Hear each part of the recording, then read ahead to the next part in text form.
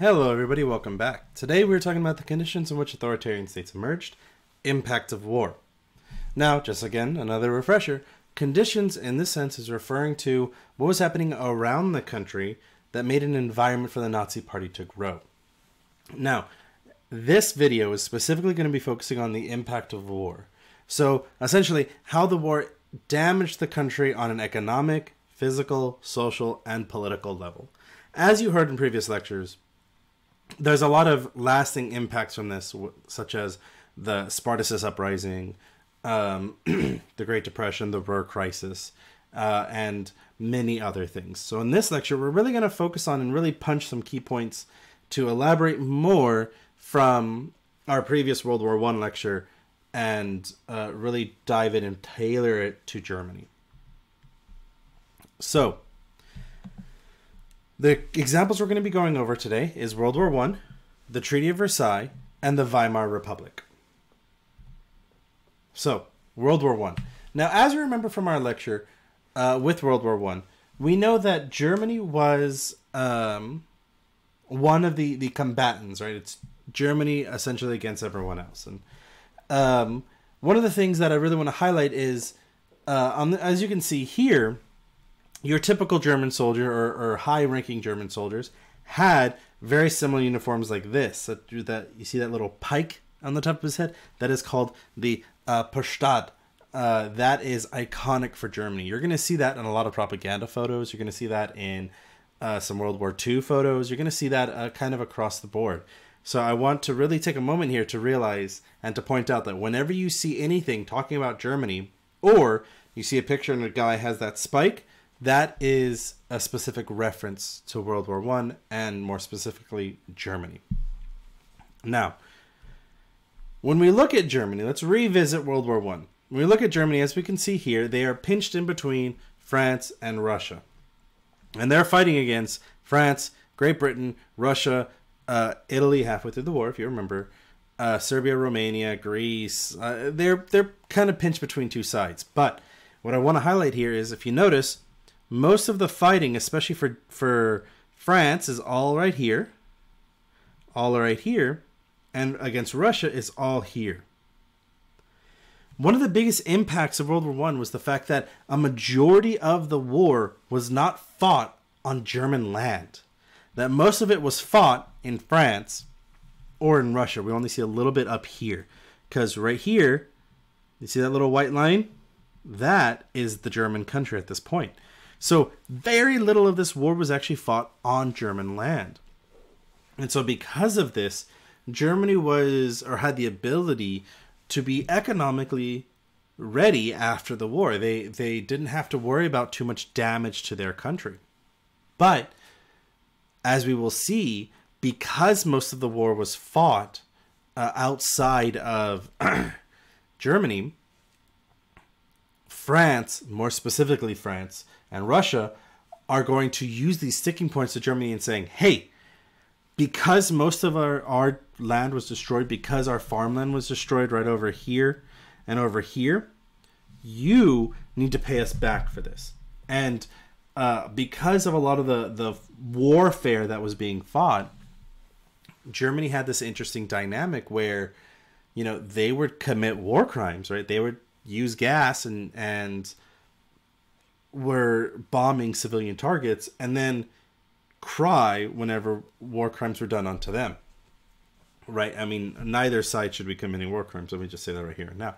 But because of the fact that the war was fought not on German land, soil, and the fact that they were committing so many war crimes, or in some cases like gas, the first to use it, a lot of the world saw Germany as the enemy. And so they wanted to, not the enemy, but like the aggressor, the main bad guy. And so they wanted to punish Germany.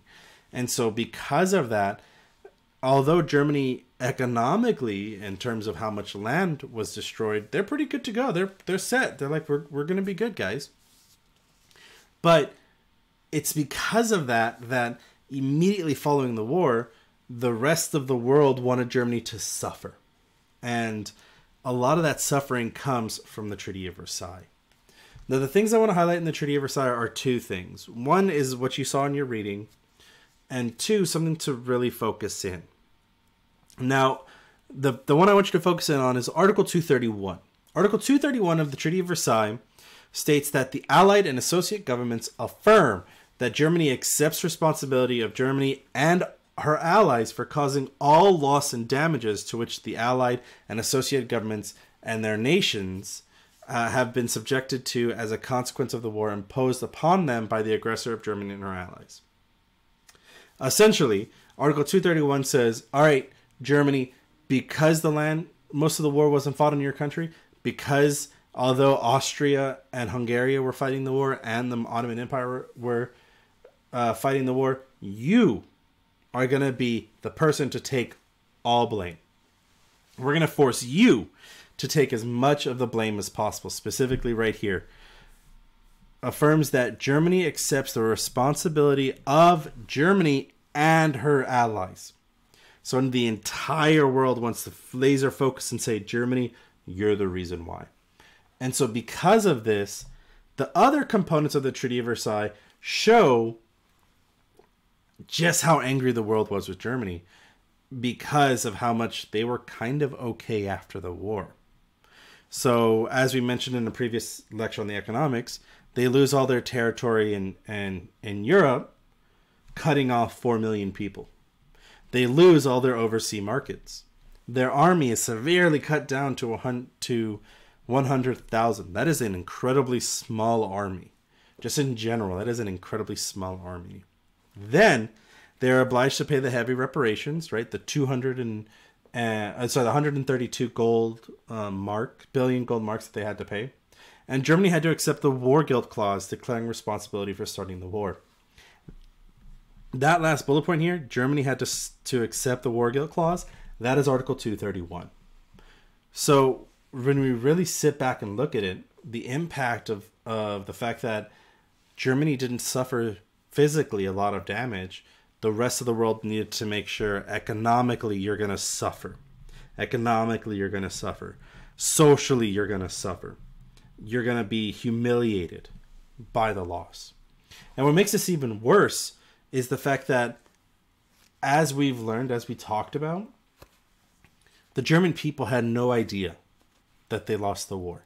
They found out in the newspaper when everyone else found out. The German government at the time lied to the people and did not tell them that they were losing the war, did not tell them that there was no possible chance of them winning this war.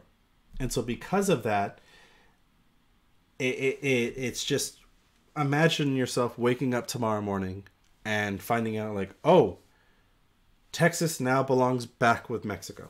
I am now a Mexican citizen. I am now, I need to revoke all my citizenship.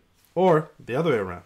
Let's say you wake up tomorrow and say, all right, the entire state of Nuevo León, you guys are now part of the U.S. territory. You need your U.S. citizenship. Otherwise, you will be deported from the country. It's such a massive shift in the entire population and devastating, right? It's this idea that we fought hard. We spent money. We rationed. We starved ourselves to make sure our troops had enough food and war material, only for us to be destroyed. And this is where we get that huge blame, as we saw with the white emigres and General Ludendorff, right? That the fact that Germany was stabbed in the back, or that the Jews of the country are the reason why we lost the war. It was a massive undermining and humiliation, both in the world stage, but also at home and personally, to see that, oh, wow, we're now going to be beaten and pushed down as much as possible. This is further emphasized with the new government that takes place, because the new government is the one who signed the treaty, not the old government. This new government called the Weimar Republic, as you can see here. And this country, this new government, is now having to, as you can literally see right here, fighting for their right just to exist immediately after the war. That, as we saw with the Spartacus uprising, as we see with the Kapp push, as we see with lots of other little revolutions and uprisings, this new government has to struggle with the fact that the previous king of Germany abdicated. He left. He ran away. He dipped. And now the German people are made to clean up the mess, deal with suddenly, wait a minute, we lost the war. We're losing half of our army. We have to pay a bunch of money. We are losing territory with the Ruhr crisis. Our king is no longer here. What is going on? What is happening? And so in this dismay, in this transition, we start to see why economically Germany was off, was just not going to make it. We see why socially there were so many divisions between the right and the left, and the racism that comes with the protocols of the Elder of Zion that gets reintroduced into Germany, right? That new wave of anti-Semitism.